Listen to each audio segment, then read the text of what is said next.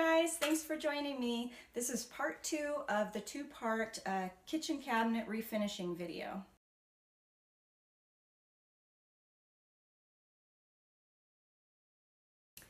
Well, I finished the doors, and so now I'm going to begin working on the frames of the cabinets. As you can see, I've taped everything off. The whole kitchen is enclosed in plastic because there's going to be a lot of dust. Make sure you tape off any vents, so the vents for the microwave, vents for the floor that come in or go out. We don't want that dust getting into the heating or cooling system. So everything is taped off, and now I'm going to start sanding with my 100 grit sandpaper.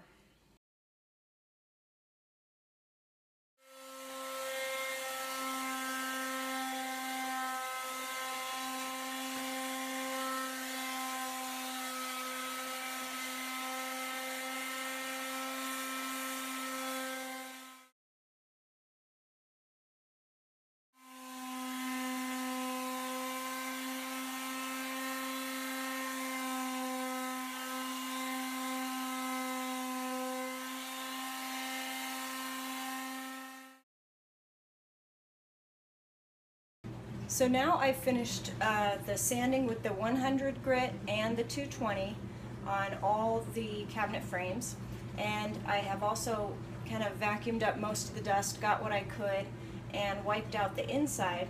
And what I'm going to do with the outside is I'm going to use tack cloth. It's called tack cloth because it's tacky, and any lint or remaining dust is going to stick to this. And so it gets a real clean surface for when you're getting ready to stain or put a clear coat on something.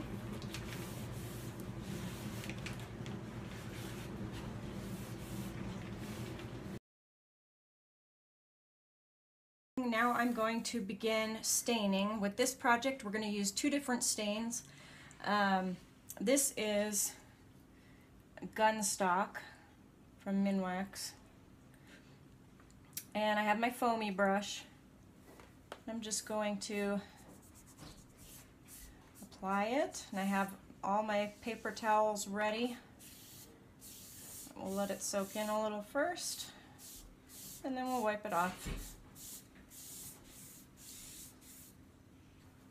So by the time I got done with this cabinet, it's dry enough for me to go ahead and start wiping it down. And I put some pressure on it. And what you want to do is you want to just make sure to get everything that comes off onto the paper towel off. And eventually you will keep going and nothing really will come up anymore, and that's when you know that you're done. What you don't want is for it to dry on there and get gummy. That will not give you a good result at all. So wipe all of it down.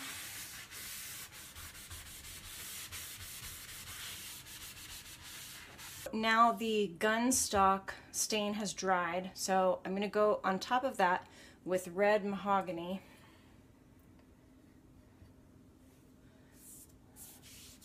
And just the same application, I just put it on, give it a few minutes, and wipe it off.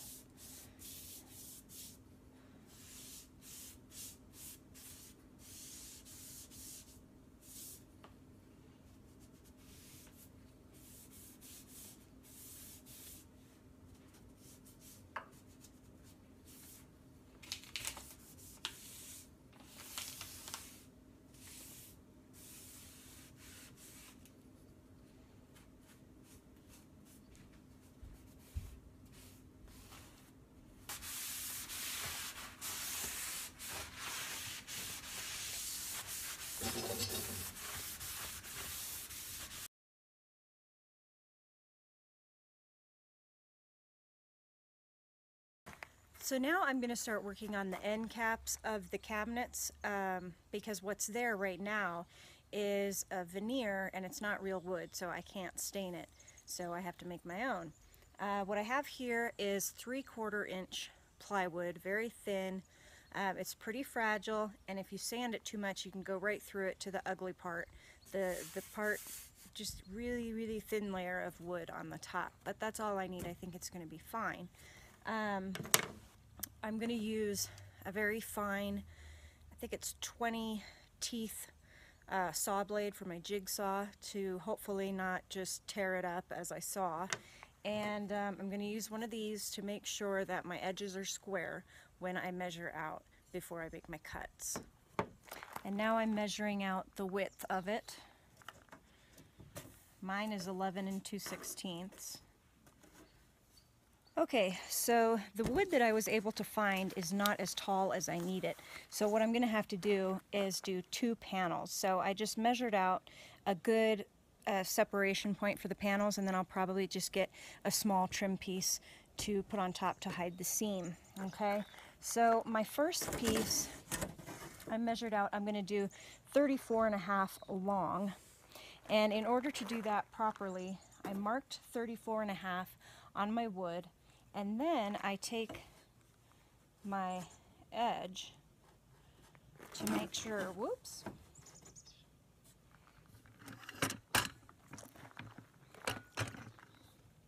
so I take this and I make sure that it's flush with this edge, and that way my line will be square.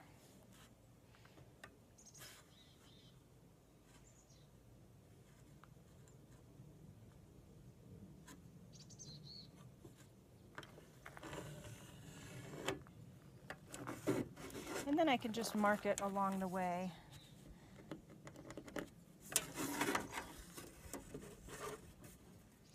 Make sure I don't go wonky. And I use my square again.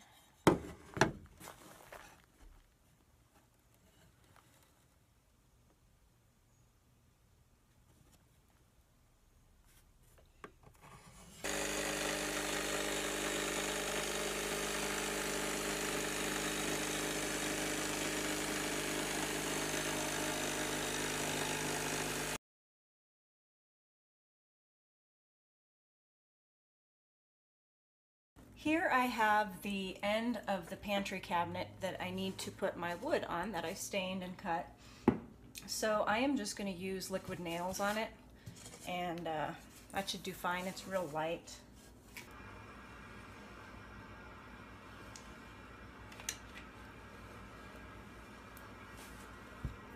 Now I'm just going to put it up there.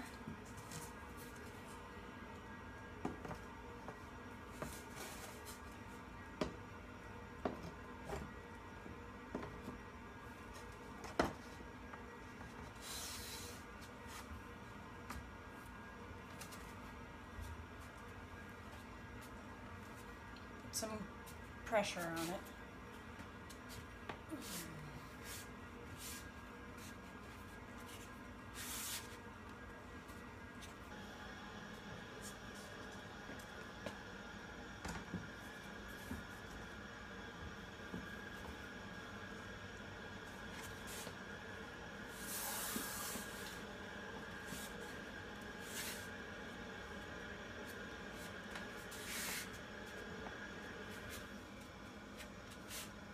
I have a piece of trim to cover this edge, and I have one also for the side. And now I need to measure the trim, so put that up here. I cut it pretty close at home, but I wanted to be certain, finish it when I got here. Okay, so I'm going to cut a 45-degree angle here, and then put a piece of trim here. Well, as you can see, I forgot to record the last part where I was putting on the trim on that end piece. And what I did was I just used a little bit of liquid nails, and I put it up there with the adhesive, and then I put in really small finish nails, and I used a countersink to sink that nail in a little bit deeper than flush, and then I put the wood putty that matched the finish on top of that to cover that. I had a couple other spots where the trim didn't quite meet up, and I used this for that also. But as you can see, anyone can do this project as long as you're willing to dedicate the time to it. So I hope you enjoyed watching the process, and I will see you next time. And don't forget to subscribe and share this video with others if you liked it. See you next time.